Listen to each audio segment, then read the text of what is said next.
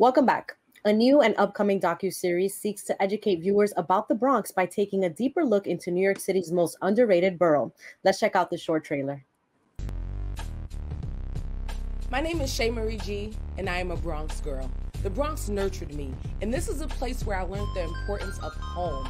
So when I hear of all the negative things people have to say about the Bronx, I take it personally. I get offended off the rip. But then I realize people don't get what the Bronx has to offer, from universities, historical landmarks, and the impact it has on NYC's economic foundation. And this is why I decided to get a group of Bronx enthusiasts together and produce The X. The X is a TV show that explores all the beautiful things about the Bronx. Let's give the Bronx its flowers today. And this is why we need you.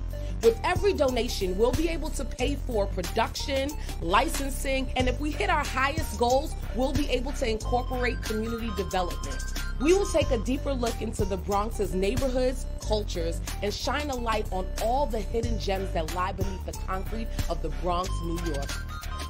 Our goal is to reveal the Bronx's history. Whether you're from New York or a person who admires this beautiful city from afar, the Bronx has value and its story needs to be told. So please help us make history as the first show by the Bronx and for the Bronx.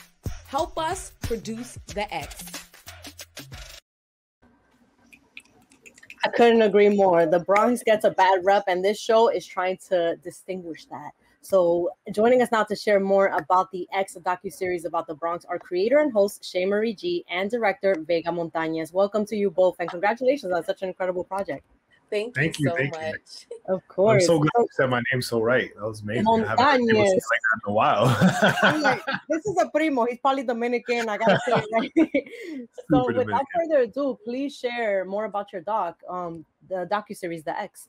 Oh my gosh, the X is so necessary. So I was so tired of hearing nothing but negative things about the Bronx. Like they spit it on the news, and even in New York culture, you tell somebody you're from the Bronx and they automatically like, oh, the Bronx. And I wanted to change that narrative. So I'm like, I have to create something to change this. And that's when I decided to create The X. Awesome. It sounds amazing. And I definitely can, kind of empathize with that same feeling. I've been working in the Bronx for the past 4 years, but when I was working outside of it, that was always the thing, like a stereotype because I'm from the Bronx. What do you do over there? You get on the train and you go past 161 or whatever, once you hit 149, you're in the Bronx. But I want to learn more about your roles on the docu-series and where you're both from in the Bronx, if you can share. Okay, so I'm born and raised in the South Bronx, Soundview section of the Bronx. I now live in Pelham Bay, and I am the creator and director, and I've been tapping into my writing skills as well. Dope. And I work as director and producer, making sure everything comes together the way it needs to, and all the shots look good, the story's great. I am on the west side of the Bronx, on by University, by the George Washington Bridge. All the hills and all that. And I spent half of my life in Providence, Rhode Island, which is out of state. So that's kind of where my attachment is, where I was born and raised here in the Bronx, spent some time in Providence, and this is still where I call home whenever I'm on the East Coast primarily. So I hear that. So Shay, as the creator and producer, why was it personal and important for you to highlight the beauty, light, and history of the Bronx? I feel like it's important for our culture and it's important for our children to know that they're from a place of value. I know that as a child, people used to say, oh, you're a Bronx girl. And I know that affects people and it affects everyone, honestly. So I really, really wanted to give something of value and of quality to show people that, there's so many amazing things that they just don't know about. So that when they talk about the Bronx, they can talk about the Bronx with pride. Word. I hear that too. Go ahead. And to piggyback on that is when Shay presented the idea to me, I sat back and thought about it. And there aren't a lot of documentaries that highlight these deeper stories in any of the boroughs, right? So I was like, what better place to pick than the Bronx? What's recognized as one of the most impoverished areas in the country, let alone the state, right? So there's a lot of information and interesting stuff to talk about that hasn't really had the opportunity to shine or be highlighted because some things about the Bronx history are overlooked in the media. Absolutely. And, you know, we did see a trailer just now. We saw some amazing drone shots that you shot, Vega, and some of those other shots that you had. What made you come on board as a director of this project, and how are you shooting the Bronx in order to show this beauty? What is your angle as a cinematographer? So like I said, the biggest thing that brought me on board was simply that whole dynamic. You know, we're in 2021, and literally if you go back, 30 years or 40 years at this point, the Bronx looked like a war zone. There were buildings that weren't even finished being put up yet. So there's just a lot of information there that I think is really interesting to get out to people. And then as far as the overall direction, the biggest focus that we have is on community development. So we are really highlighting the local businesses, the impact of big business coming to small areas and how that affects things. Quick tease into the first episode, but we talk a lot about the Joker stairs, right? And the actual impact that version of tourism had on the Bronx, right? Because people were coming in here and creating all this massive traffic jam and making it impossible for people to walk by. But then they were still too scared to go into the bodega and buy something, or go into the local restaurant to buy something. So all that money was still making its way into Manhattan. So little things like that. Shay and I are over here shaking our heads like, yes, obviously you know what he's talking about because you're part of the production, but I am right there with you. Yes, they weren't going into the bodegas to help out, and the bodega owners themselves even had these concerns. When this film came into the scene, came to the Bronx, and there were location scouts and everything. It makes me wonder, like, how do they even find these spots, and who do they inquire with to come into our community?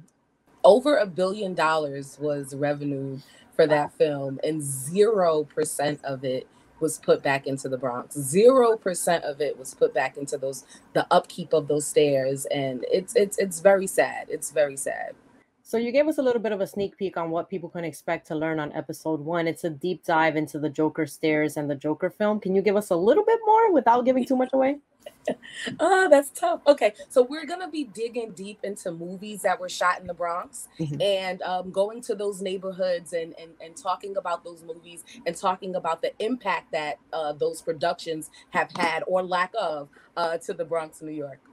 Heard it. Thank you for being safe with the answer too. Not trying to give too much away. They gotta wait for episode 1 to come out. So what do you think are the culprits of the Bronx? How and why do you think the Bronx has gotten a bad rap over the past couple of years or decades? Really? I'll say, as somebody who left and came back, one of the biggest things that I find is, New Yorkers have a reputation for having a certain aggressiveness to us. But the Bronx is a huge example of that, right? And if you think about what people who have been in the Bronx for the past 50 years have really survived, it's hard to be upset about it, but I think that really ties into it, along with the fact that the majority of the Bronx is still heavily like populated by minorities. You can kind of point out the small sections that are owned and operated by people who are not of color within the Bronx, as opposed to some of the other boroughs that are a little more well divided. So I think that makes a big impact on it. Exactly. And a lot of people don't know, like, the people of color had to fight to live in the Bronx.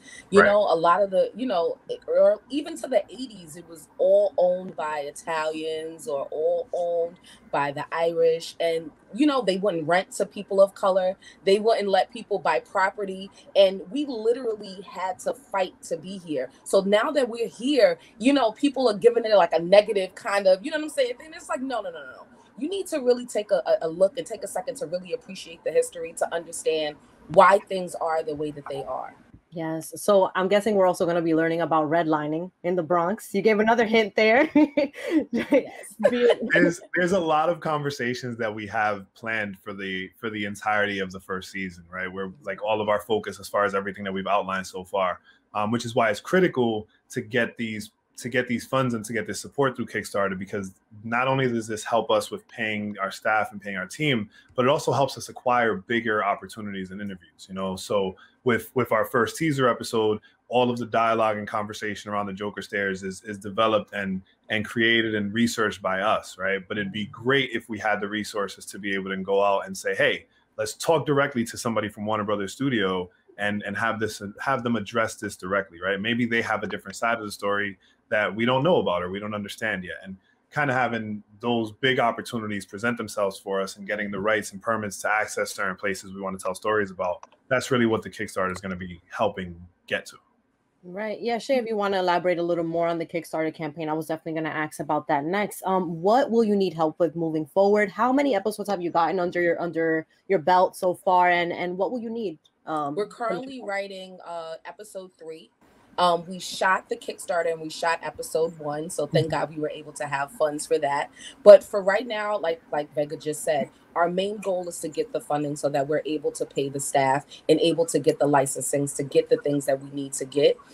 There are also like rewards with the Kickstarter. So there will be partnership opportunities for small businesses to come in and join the team so that they can actually gain from the production as well. Not only from a standpoint of being able to have recognition, but also being able to financially, benefit from the production as well.